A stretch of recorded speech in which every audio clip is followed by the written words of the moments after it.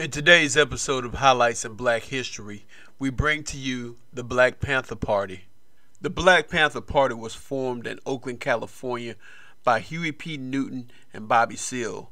The party originally started in response to the ongoing plague of police brutality in black communities. This is why the original name was the Black Panther Party for Self-Defense.